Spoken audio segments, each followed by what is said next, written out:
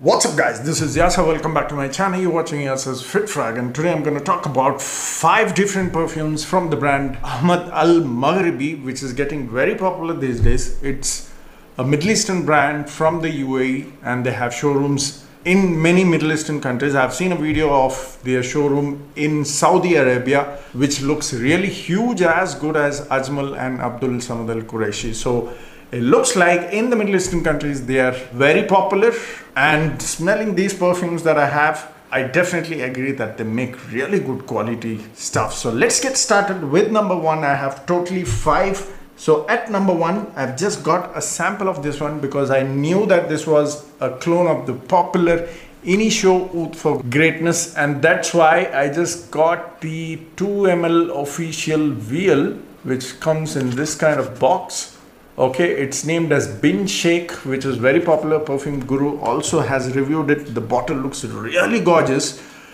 Surprisingly, this smells way better than Lattafa's Oud for Glory, which is also an inspired version of Initio Oud for Greatness. Okay, so Lattafa was the one which made the first inspired version of Initio Oud for Greatness, and that's why this one got very popular. But I wasn't a fan of this one since the beginning, but there were many people who loved this one, so I still used to talk about this a lot, and I even used to mention that I don't personally enjoy this one because it has that synthetic patchouli, synthetic saffron and that synthetic oud, so I was not really enjoying this particular perfume from Lattafa, so I never even bothered to try the original Oud for Greatness by Initio. But AHMED Maghribi surprised me, guys. The quality of this inspired version is top notch. Okay, even if you get the full bottle, which I believe is an 80 ml and it costs around 5,000, I would say it is worth if you love that Oud for Greatness sort of blend, because this one has amazing quality. This is the 2 ml vial, okay, the official vial from AHMED Maghribi. It comes in this little tiny box. This is the best version of Initio Oud for Greatness, and this is named as Bin Sheikh. Okay, you can also read the notes breakdown here, but I'll tell you what exactly I get. Here it talks about saffron, rose, citrus, oak moss, blah blah. So I generally don't go with the notes because obviously you don't really sense all the notes that official notes give. So I'll tell you what exactly I can smell of this one. I have compared it with this one as well. Like I said, there's a lot of synthetic feel here, that's why I don't enjoy, but nothing really to complain because Lattafa makes budget fragrance, guys. Initio Oud for Greatness is super expensive, around 18,000 is what I know. So for that price and this price is a huge difference, so I wouldn't really complain. This has better quality because the price is also higher, 5,000 for an 80 ml.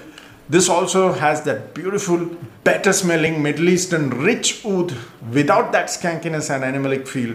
So that's why the oud smells very rich here, but it doesn't have that skankiness or animalic feel. It's all cut down, but it smells very rich. You definitely have to have taste towards that Middle Eastern style of oud without that skankiness and animalic feel. Along with that, you get a beautiful patchouli, very refined, and also that touch of BR540 maltol note. The maltol note here is so scratchy, I just don't enjoy it. Though this performs really good and in the air, people still get a lot of compliments. I have mentioned that in several other videos, but this one smells fantastic. If you like that blend, I'm sure that you're going to enjoy this one if you prefer quality. 80 ml for 5,000, I think it's still worth considering that Initio Oud for Greatness is 18 to 20,000 for maybe 100 ml. So with that price range, 5,000 for 80 ml, I think it's definitely great because the quality here is top notch. The performance is brilliant. 3 hours of projection, 11 to 12 hours of lasting is what I got. Now that's my favorite for the winters. I'll tell you, there's another surprising release by AHMED Maghribi, which is definitely for the summers, and it's called as Kahf. I'll quickly do the presentation. Okay, this is how the presentation box comes. It's 100 ml eau de parfum concentration. It's named as Kahf, which is an Arabic letter, and you can see the branding here, the hologram sticker here. Oops, the hologram sticker here, and the batch details here. 2026 is the expiry date, and 2023 is the manufacturing. It looks like in This particular brand gives 3 years of shelf life, but in general they don't really expire as long as you store them the right way in cool place without direct sunlight. And the bottle is also very nice, simple but yet very neatly done. Okay, and you can see the cap detailing here. The base is thick. It says Kahf in Arabic, 100 ml eau de parfum concentration. There is a little defect in the bottle, which I believe is because of the heat during the transit. So when I turn the cap, this ring right here also moves with that, which ideally shouldn't. Okay, you can see the gap here, which ideally shouldn't. So you just have to place it back. So there's no big deal. It doesn't come off completely, but these are little defects which happens in international transit because of the heat and pressure, blah, blah. So you shouldn't really make a big scene about it. And that's why I'm mentioning it, because you can definitely use the perfume as good as a new bottle. The sprayer is also not bad. A very controlled sprayer. Okay, it gives a good amount of mist as well, and it smells fantastic, guys.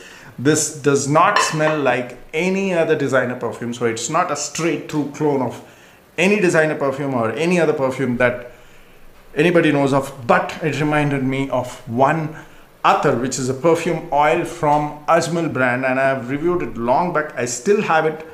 I need to search my other shelf, so that's why I did not get it here. It's named as Attuf, okay, and it's very cheap. This smells definitely of better quality, but in case you want to know how exactly Kahf smells, this smelled almost 70% like Ajmal's attar named as Attuf. Okay, so I'll tell you what the breakdown is. You get a lot of watermelon in the top. There's a bit of lavender feel. There's a creamy bluish vibe, very lightly. Okay, it's not a typical blue fragrance. It's more of the watermelon and lavender that I get. And then in the mid, there is lily florals. And then in the base, you get a nice, beautiful musk and woody. Okay, fantastic blend. But it doesn't smell like any of the designer fragrance. It's a Middle Eastern style of fresh fragrance. So that's why I mentioned Attuf attar from Ajmal. If you've tried that, you would definitely be able to relate this one. And the best part is the performance, guys. If you want a great performing summer scent, I think this is a one-stop for the summers, because it costs around 3,000 for 100 ml and it performs like a beast mode. It stayed like 15 plus hours on my skin. It projected about 3 to 4 hours. Fantastic blend if you are looking for performance. Okay, but don't expect any sort of that blue aquatic that you get in designer fragrance. It's completely different. Watermelon and lavender with that nice musky and woody base. Beautiful fragrance. It doesn't smell like a playful Invictus Savage, that sort of vibe. It does not go in that direction. It's slightly Middle Eastern, but doesn't have that Middle Eastern notes like amber, saffron, nothing of that sort. It's totally fresh. You definitely can use it in the summers and it performs great. And that's the best part, especially in a country like India where you need great performance for the summers. I think Kahf is a must try. At number 3, which is another summer fragrance, and that is called as Muzn, okay, which is again a Middle Eastern word, has a similar bottle design just like Kahf, okay, but this is totally maroon. I'll quickly show you the presentation box as well. This is how the presentation box comes like. This is also a 100 ml eau de parfum concentration. Very nice detailing here and other details here. It's a Middle Eastern brand made in UAE, says as Ajmal, which is again part of Dubai. Let me check the expiry date. Is again 2026, manufactured in May 2023, 3-year shelf life again. So now talking about this one. Now this is a fruity fragrance, but it does not go in the direction of what designer fragrances has that fruity notes. Okay, this is more like a creamy fruity note. It has that little warmth as well in the fruity note. It's not mixed with citrus. Okay, so I don't get that citrus fruity vibe. I get more of that warm fruity vibe, which is again different from all the designer fragrances that I've tried. Very nice creamy fruitiness with that warm feel. It has a nice orange, watermelon and a lot of red berries in the fruity accord.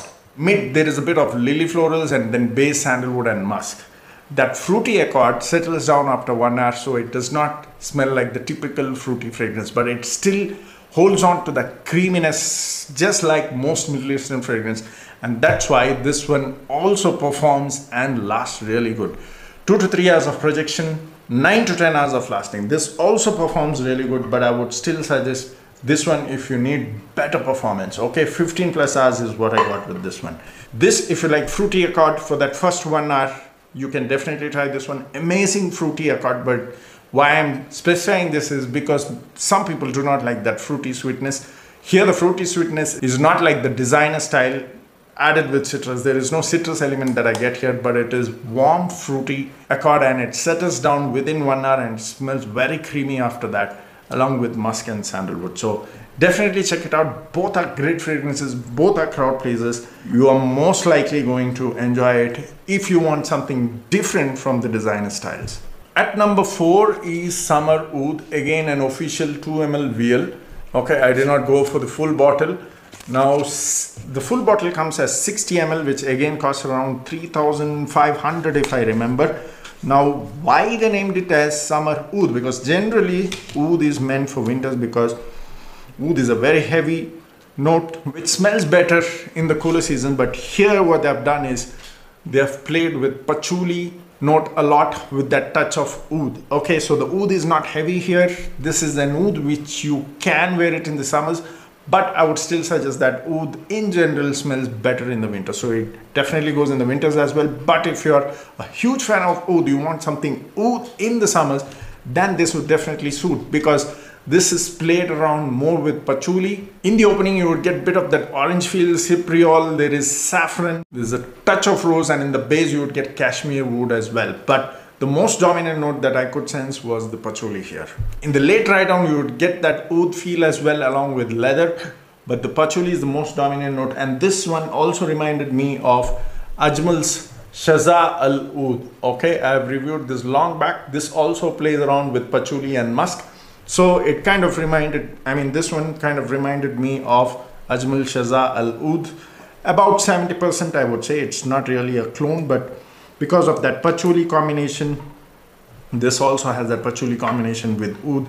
So that is where I was able to relate this one. Now again, the performance is great with this one as well. 3 hours of projection and 12 plus hours of lasting. At number 5, this is the 5th one, which is called as Leather. Again, a 2 ml VL. I did not go for the full bottle because I have a lot of leather fragrances. Now this is the cheapest among all the AHMED Maghribi fragrances, in case you're going for the full bottle, because this one costs around 1,800 to 2,000 for 100 ml, I believe.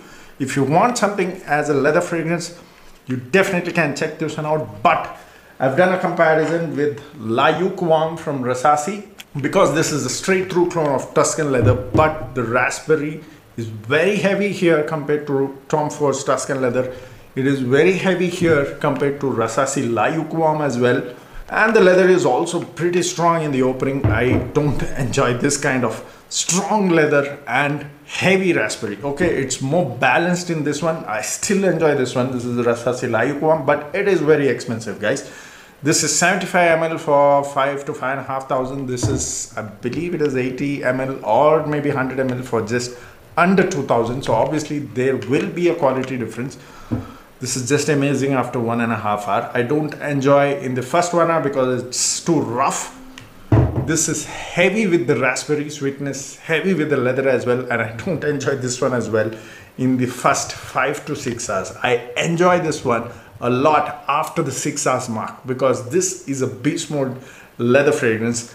It projects and projects for about 3 to 4 hours, and after 6 hours is when that musky leather comes in, and that's where I enjoy. The leather tones down, comes like a beautiful musk and slight woody accord after that, and it performs for about 13 to 14 hours, and after 6 hours is when I enjoy this one. Okay, if you don't like too heavy leather fragrance, avoid this one. This is a better choice. But if you want to play around, you can spray like 3 hours before you want to wear your clothes, and then do it just like how I do it with La Yukwam. I do that with this one as well. 1.5 hours before, I just spray it on my clothes so that it settles down, because after that it smells fantastic. Okay, this smells fantastic after 6 hours. It still goes about 14 hours as the overall lasting, so you still can play around that way. So that's about it. I hope you enjoyed the video. Let me know in case you have tried any of these. Comment down in the comment section. See you next time soon. Keep sharing the videos. Cheers.